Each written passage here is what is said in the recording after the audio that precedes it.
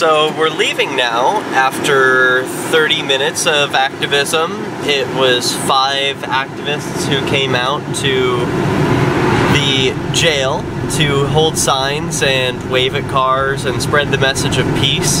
It really isn't that hard to just stand outside of a jail and wave, and it makes all the difference in the world to the people inside. They always pass the message along. As you saw, there were a couple of people in the windows.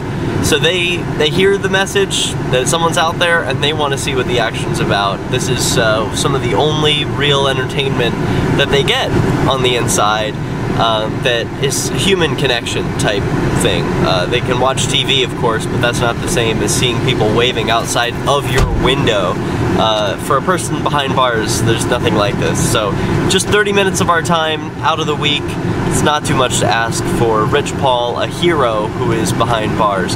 You can find out more about Rich and donate to his campaign at gofundme.com/GoRichPaul. This is Derek J. Freeman of DerekJ.me. Peace.